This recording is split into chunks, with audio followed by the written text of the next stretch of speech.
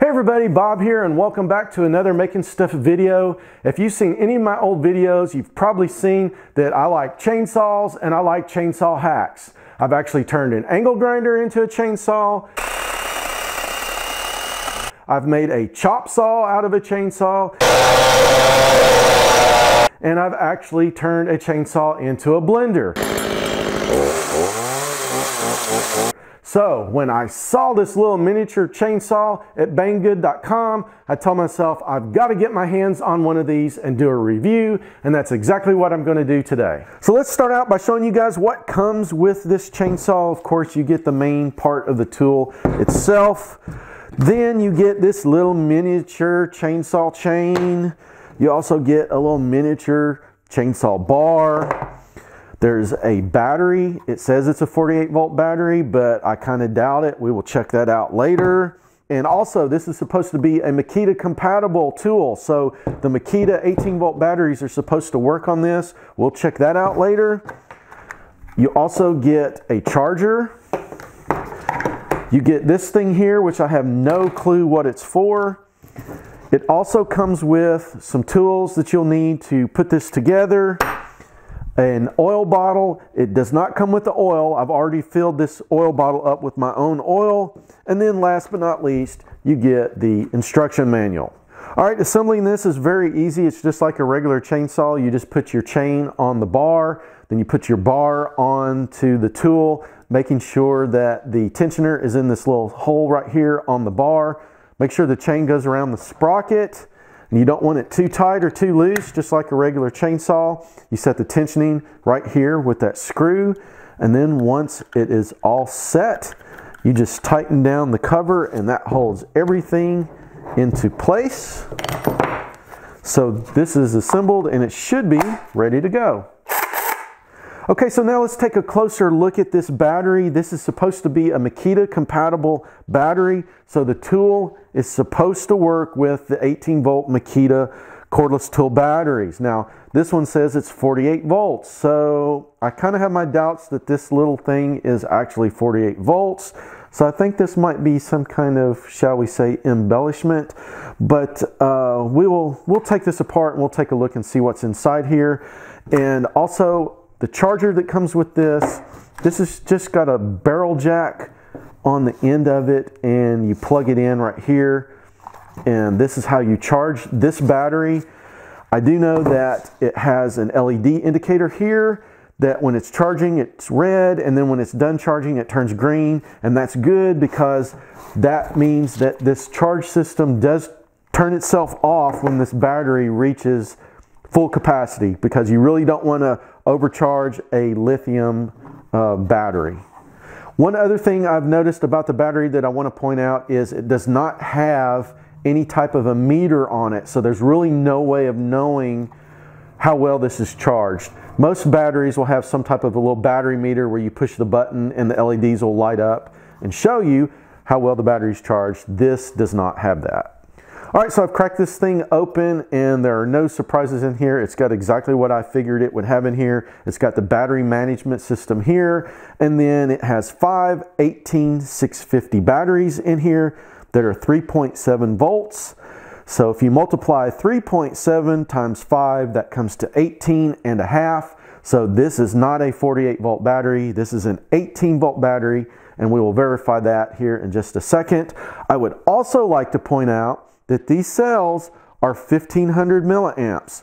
They are not 2000 milliamps as it says on the battery case itself. So I believe there's a little bit of some marketing embellishment going on here. It is not 48 volts and it is not 2000 milliamp hours. Another claim they make about this chainsaw is that it will run on Makita 18 volt batteries. Now, I'm a DeWalt guy. I don't have any Makita batteries, but a buddy of mine does have some Makita tools and he loaned me one of his batteries. So here is a Makita 5 amp hour 18 volt battery, and it does slide onto the tool and it does power it. So this tool does work on the Makita 18 volt batteries. Okay, so I've got this all set up and ready to start cutting, but I want to point out a few things I've already discovered. It does feel good in the hand. It's very ergonomic. When I hold this, it feels like I'm holding a cordless drill. It's very well balanced and it does feel good holding it in my hand. But I have also noticed that this trigger does not have any type of a safety on it. So there's nothing to prevent this from engaging. And all of the cordless power tools that I have that have some type of a blade on it that can cut you has some type of a lever or a button that you also have to simultaneously press when you pull the trigger to engage the tool. Of course, this does not have that. But I have noticed that it does have a brake on the chain. So as soon as you pull the trigger and you let go, the blade immediately stops. So I will give it that. That is a plus on this, because most chainsaws, when you let go of the trigger, it has to wind down. And before I start cutting with this, I better just check the manual and see what the manufacturer says this is capable of cutting. And here under the scope of application, it says it's good for cutting trees in orchards, pruning branches in municipal gardens, cutting bamboo, chopping firewood at home, and necessary for outdoor leisure and personal protective equipment. So let's start out by cutting some firewood. I've got plenty of firewood, all different sizes, and we'll just start out with this little piece here. And I am using this just to keep the wood off of my table because I really don't want to cut into my table here. So we will just start by cutting through this small piece of firewood. And it went through it no problem at all. So let's up the size. A little bit bigger piece of firewood here. No problem going through that. So let's go to an even larger piece of firewood. See if it will cut through this.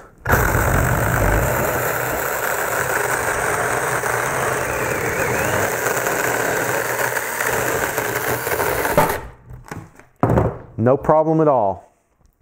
Now, an even bigger piece of firewood, and I want to point out that this blade is not as big as the piece of firewood. So I'm not going to be able to just slice through it in one slice. So I'm going to have to rotate this as we cut it, but let's see how well it works.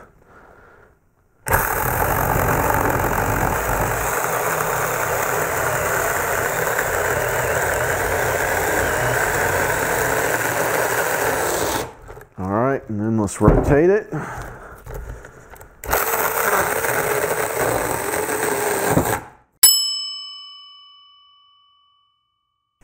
All right, so far I'm very impressed with this. It's working exactly like a chainsaw, just on a smaller scale. So let's check out some of these shavings, and it looks just like what you would expect to see out of a chainsaw. On a chainsaw, the indication of a sharp chain are large chunks, not small dust, and these are definitely large chunks. So that means this chainsaw is working exactly like it is supposed to. All right, so next on the list is pruning bushes in municipal gardens. I have no clue what a municipal garden is, but I do have this bush that has kind of overgrown right here, right where my gate should be. So let's see how well this little miniature chainsaw will clean this up.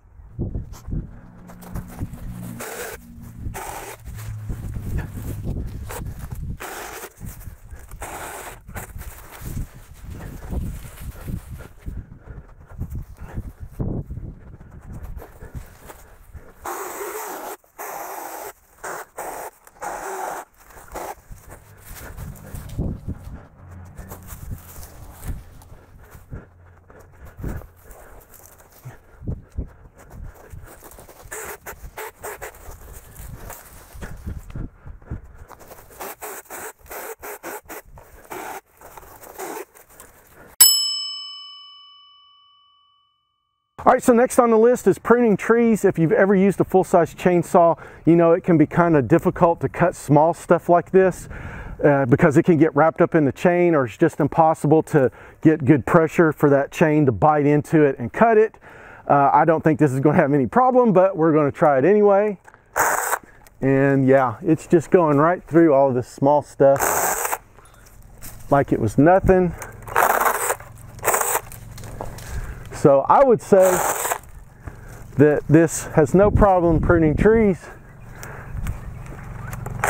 It's like it's snowing out here. These Bradford pears are in bloom, but yeah, I say this gets the okay for pruning trees.